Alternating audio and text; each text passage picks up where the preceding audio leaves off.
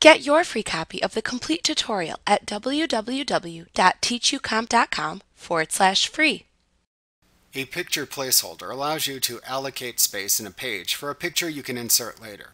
To do this, click the Picture Placeholder button in the Illustrations button group on the Insert tab of the ribbon.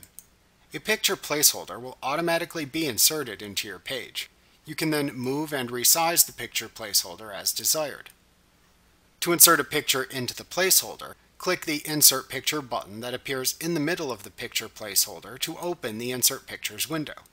You can then select a picture to insert from your computer or from the available online resources to insert the selected picture into your picture placeholder.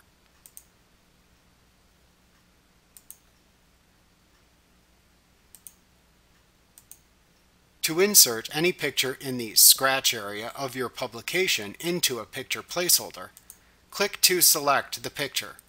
Then click the icon of the mountain that is shown within the middle of the picture. Drag the picture onto the picture placeholder in the page.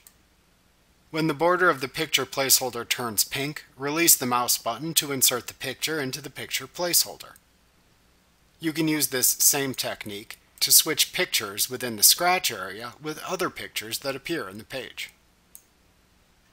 Like what you see? Pick up your free copy of the complete tutorial at www.teachucomp.com/free.